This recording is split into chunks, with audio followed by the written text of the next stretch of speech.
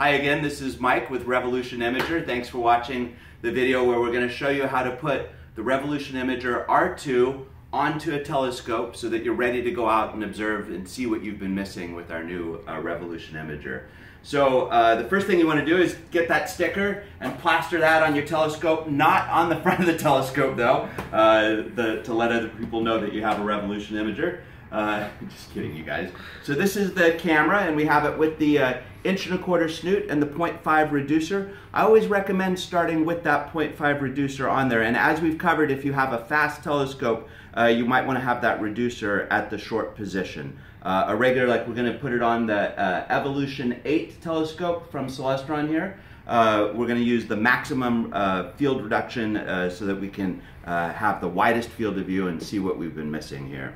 So the first thing you want to do is on the back, and I'm so sorry, even I just forgot what we need to do first.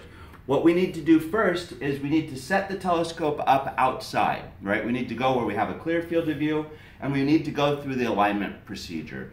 The most important thing here is to be like a telescope operator 6 out of 10. You have to be proficient in operating your telescope so that if you have a go-to type of telescope, if you tell it to go to the moon, press moon, and it goes and finds the moon, and then it counteracts the movement for you. That's always best if you can do that. And then also, if you've set your revolution up during the day, perhaps you want to start with the telescope pointed at a mailbox or a treetop or a power pole, something like that, so that when you look through the back of the telescope, and I don't have any eyepiece right here right now, but you'd have an eyepiece right here, and you're like, hey, look at that, there's the mailbox, right? So at that point, you would put the imager in, right? And then put the little lock screws down. And then we have the wire harness right here. The Frankenstein cable goes right on the back of the telescope, or the imager, right like that. And then this is the cord for the monitor. Now, the Evolution telescope here, we have the Evo Revo upgrade kit on here, which is super nice because now everything is going to go with the telescope.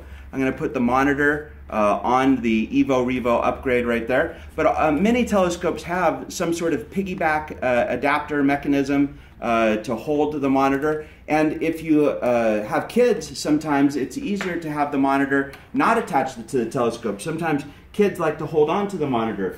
Or we have, it comes with the little tabletop device that some people have even bent this to make it fit around the telescope. This is a light metal material, and it has that same 1/4 thread. So again, many different options. There's no one right answer here, just whatever fits how you're going to be using it. And then we have the power. We typically put a little piece of Velcro on here, or you can put the power, it comes in that little satchel, or you can put the power down here. We usually put a little piece of Velcro, you can see right there, and the Velcro goes right there. And then we have all of the cords. We have the power cord that goes directly to the back of the camera, right there.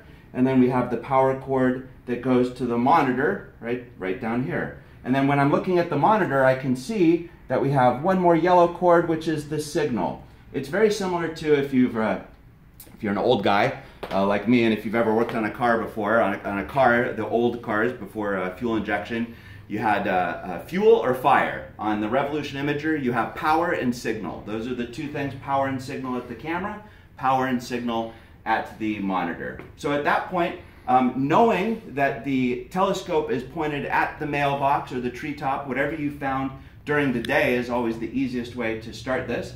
I'm going to turn the imager on, and I'm going to have an image through the telescope. We're inside here, so we're not going to be able to see anything. And then with a Schmidt-Cassegrain, typically I'm going to go 7 turns counterclockwise. Remember, there's 2 things to get an image on the Revolution Imager. There's focus and there's exposure. Now if I'm focusing and I don't see enough, this is actually a very good range of focus, because if it was all white like that, maybe I wouldn't see if I was in focus, or if it was all black, then I wouldn't be able to see that I was in focus. So it's a balancing act. You know, if you imagine like a seesaw, you have to get the camera within a range of being able to find focus. And you can do that again by going to the hand control, the UTC controller. It's early in the morning trying to figure this out. I'm going to press the center button, and if I didn't have that gray area, I could go here to custom mode, press OK, which is the enter button, the center button, and then I could go to manual, and I would find a shutter speed. Now you can see here I'm too overexposed, and then if I go to a faster shutter speed there, I'm too underexposed. So I want to have some sort of mid-range grayish area where I'm going to be able to see that I'm in focus. And then again with the Schmidt-Cassegrain, from a 25 or a 32 millimeter-ish eyepiece, I have to go about 7 turns counterclockwise. So I went 2, 3, 4, 5, 6, 7 would be approximately, if I had previously had a 25 millimeter eyepiece here, then with a Schmidt-Cassegrain, typically about 7 turns, 7.5 turns counterclockwise. And then I'm going to begin to resolve some image that is focused on the screen there. So that's a great way to begin to see how to operate through the telescope. It's always a balance of focus and exposure. And then even as the telescope cools off at night, once you have focused on a star, maybe you'll come back 10 minutes later, and as the temperature here in California, it's gone from 70 to a freezing 68. No, just kidding. And so as the temperature cools off, the whole telescope will contract a very, very small amount, but that will affect the focus. So maybe every 10 or 15 minutes you have to touch the focus, make sure that's in focus. And then the camera on the exposure side, there's a world of information. If you go to revolutionimager.com under the How Do I tab, you might be there right now, there's a How Do I image for deep sky objects, or How Do I image for the moon and planets. And that's going to talk more about the exposure. But roughly what you're going to do is you're going to change the shutter speed to get a good image. And then if you want, you can go to this other feature called DNR, which lets you stack average up to 6 of those images on top of each other, which improves the contrast, improves the brightness. It's truly magic. And then from there, oftentimes, once I do the shutter speed and then the DNR, I'll go to this thing called Picture Adjust, because depending upon what I'm looking at in a galaxy or nebula, I might want to make the edges a little bit brighter, or I might want to dim down the brightness of the core, and then I can go and I can adjust the contrast.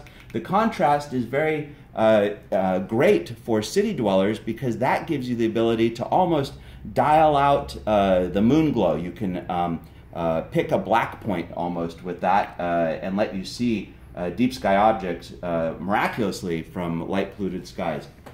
Again, just briefly touching on a lot of these ideas here. Hope that you found this video educational, and as always, subscribe somewhere down here-ish, I've been told. And the next video someday soon will be over here. If you haven't liked us on Facebook yet, we do star parties and all that kind of stuff locally, and there's pictures that we put up there, facebook.com/revolutionimager. And also I own Orange County Telescope, so if you're into telescopes, maybe you are, feel free to check us out however you like.